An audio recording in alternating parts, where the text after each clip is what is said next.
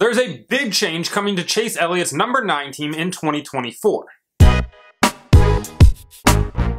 Late on Saturday night, between the end of the SEC Championship game and the start of the Big Ten Championship game, Chase Elliott spotter Eddie DeHaan decided that was the perfect time to announce that he would not be returning to the 9 team in 2024. After 12 years, 26 races, 1 championship in 2020, 426 races with crew chief Alan Gustafson, and being the spotter for both Chase Elliott and Jeff Gordon, Eddie DeHaan has decided to do something else next year. What that is, who knows? Maybe he's going to go open up a boat rental shop, maybe he's going to go take a bag from Spire Motorsport and spot one of their cars, but either way, he will not be back with the number 9 team in 2024, which is a big change, right? Obviously, Chase Elliott has really only ever heard one voice on the roof for most of his career, at least in the Cup Series, and that's Eddie DeHaan. His cousin Trey Poole does sometimes fill in or help out on road courses, but 99% of the time, it's Eddie that's guiding him around that racetrack, and having a new voice in his ear in 2024 is going to be a massive change. And Chase Elliott fans, being the delusional mouth breathers that they are like, this is not the big change we were talking about for 2024.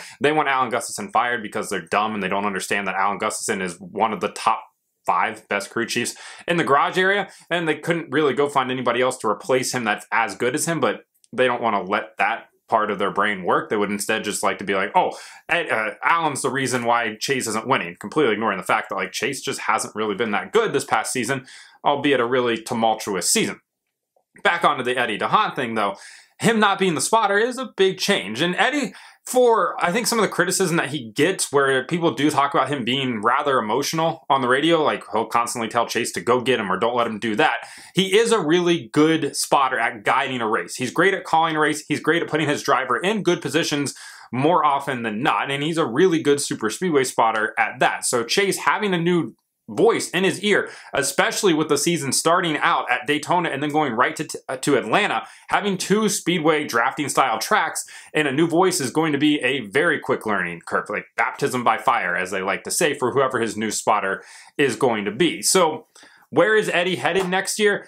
Like I said, it feels like Spire might be the landing spot for him. Earlier in the season, or back in the season, if you want to say that, the guys over at Door Bumper Clear mentioned that Spire was taking this approach where they were going to overpay for veteran spotters. Spire is not part of the Race Team Alliance, and all the teams within the Race Team Alliance have kind of set pay scales, if you will, for certain positions. And within spotters, they have a min and a max that they like to put their guys within. Spire's not part of the RTA. They're not really adhering to these pay scale type of things that have been set out, and they're willing to overpay for spotters, especially veteran ones. And it feels like that might be where Eddie's going. And hey, listen, I'm not going to be a person that's ever going to shame somebody for going out there and getting paid. Go get paid. But spotting for Carson Hocevar doesn't exactly seem like the place that maybe you want to do. And I don't know if it's Carson Hocevar. It could be Zane Smith. Could even be Corey LaJoie. It just doesn't feel like it's going to be Corey because, well, he already has an established spotter and they have to find 2 spotters for their 2 new cars. And that being Carson Hocevar in the 77 and Zane Smith in the number 71 next year. So maybe Eddie's going over there to do that. And like I said, go get paid. Have absolutely no problems with that whatsoever.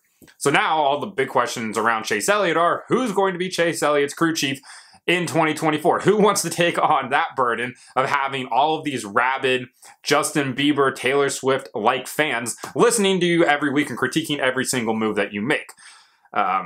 I actually don't mind Chase Elliott fans. I find them to be humorous, and there's some really sane ones out there like that are normal and can have a good conversation. Shout out RJ Rogers. If you've ever seen him on social, he is the Chase Elliott fan that dumps Coca-Cola on his head after Chase wins. Unfortunately, we didn't get to see that last year, but RJ is always a fun follow and fun person to interact with. Big Chase Elliott fan.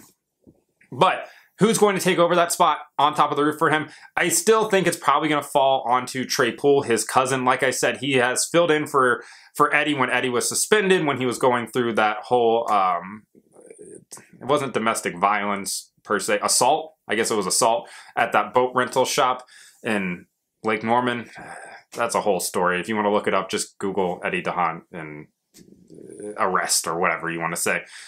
Got suspended for that, obviously came back. What happened there, just apparently it wasn't an assault, which is good to hear. Obviously, we don't want that to happen. But Trey Poole filled in for him, and then he also has spotted for him at road courses, filling in there as well. And I just feel like that's probably the direction that they're going to go in because it's a familiar voice to Chase. having said that, there are plenty of spotters out there that would willingly ask out of their contracts or would jump at the opportunity to spot for Chase Elliott and be a part of that Hendrick organization. I just feel like they're going to go with somebody that is familiar to Chase and to that team already.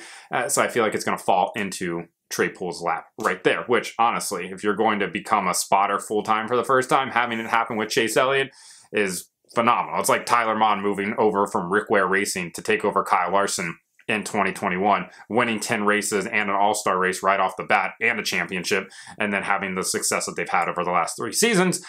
Yeah, that's like striking gold for him, because I'm sure there's some bonuses that are tied to winning races, and when you are part of a team that wins a lot of races, you're going to get paid. So, Eddie DeHaan leaving Chase Elliott, moving over to presumably a new car. Honestly, we don't know. He might not even return to NASCAR next year.